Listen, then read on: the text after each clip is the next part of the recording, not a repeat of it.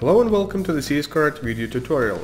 My name is Alex and today we finish our walkthrough appearance settings. There are two things left to review: product list layout settings and common settings. The first setting is available product list views. If all three checkboxes are set as active, customers are able to choose from three product list designs. Let your customers decide how they want to see the product lists. The next setting determines which product list view will be used as a default one.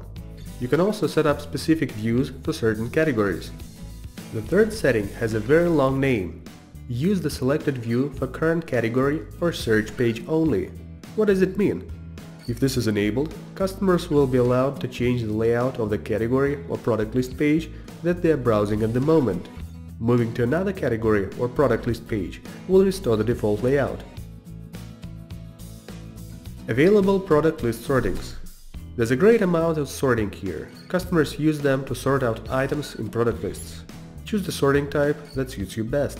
Product list default sorting. The sorting that is used when customers open a category or a product list for the first time. The last one here is Enable Quick View.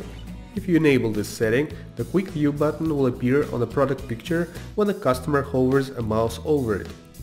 This feature allows customers to take a closer look at the product without opening a detailed product page. Now to the common settings.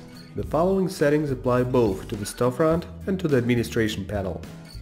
Tune these time settings according to your needs, depending on the country where your target audience is located. Let's continue. Unsaved changes warning. Enabled setting warns administrators about unsaved changes when they try to leave the page. For example, we change settings but do not save them and want to open a different page. Here's the warning message. We can either leave or stay and save. Show menu description. These are small gray inscriptions under menu titles. Disable the setting to hide them. Notice displaying time. By default, it takes 5 seconds for the notice to disappear. If you enter a 0 in this field, notices will stop hiding automatically. They will wait until administrators or customers disable them. Email Templates Mode. This setting is related to our new Email Templates functionality, which allows you to deeper customizing of your store emails and documents. You can find this feature in the Design section of the admin panel.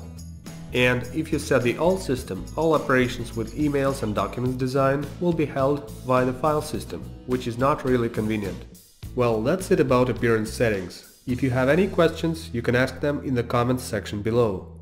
Thanks for watching and see you in the next eCommerce video tutorials.